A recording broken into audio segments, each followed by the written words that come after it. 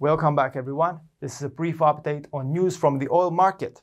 The Energy Information Administration yesterday indicated its fourth consecutive drawdown, once again overwhelming market expectations.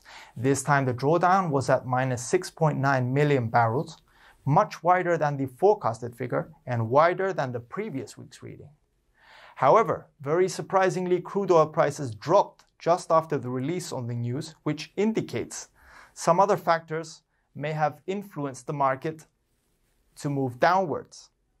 Yesterday, in the European afternoon, the monthly OPEC report was released. Most definitely, we consider the OPEC report as much more important compared to the weekly EIA reading, as the information provided is in depth and for this reason could prove much more useful to traders. Generally speaking, oil followers use this important information to form all sorts of decisions. To start with, among the many observations we made going through the report, our emphasis turned to information regarding oil demand for 2019. We were aware from previous months that financial institutions and well-known banks had revised oil demand downwards throughout 2019. The OPEC report basically reaffirmed the situation.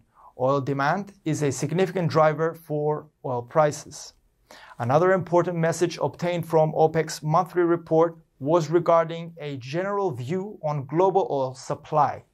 It was noted that countries like Russia and Canada are forecasted to increase output, while the US had a forecasted reduction.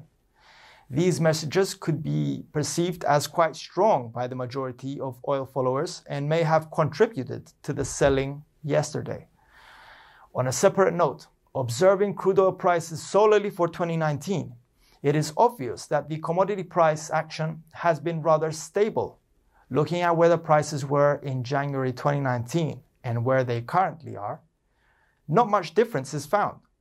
So in our view, the OPEC Plus group has managed to stabilize crude oil prices, which was amid their top objectives. They have removed big fluctuations in prices, and one could also say they are storming out a US-Sino trade war, which is significantly affecting the oil market. However, where they may have failed is the actual price range the commodity has been moving within, being rather low.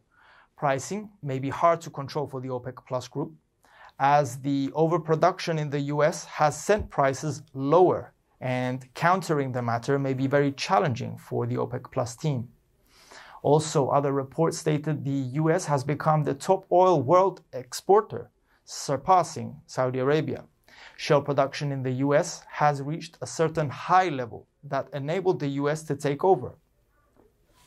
We must note, however, that the Saudis have been making constant financial moves, investing in many countries and immersing themselves deeper in the oil market. So even though the head oil exporting country is the US currently, the Saudis may also be included in the total effort. For more in-depth investigation, please refer to our written report, which also includes technical analysis. For more information and trading ideas, you can visit our webpage, follow us on Twitter, like us on Facebook, or subscribe to our YouTube channel. This is Angelos Zitis from IronFX, wishing you solid trading.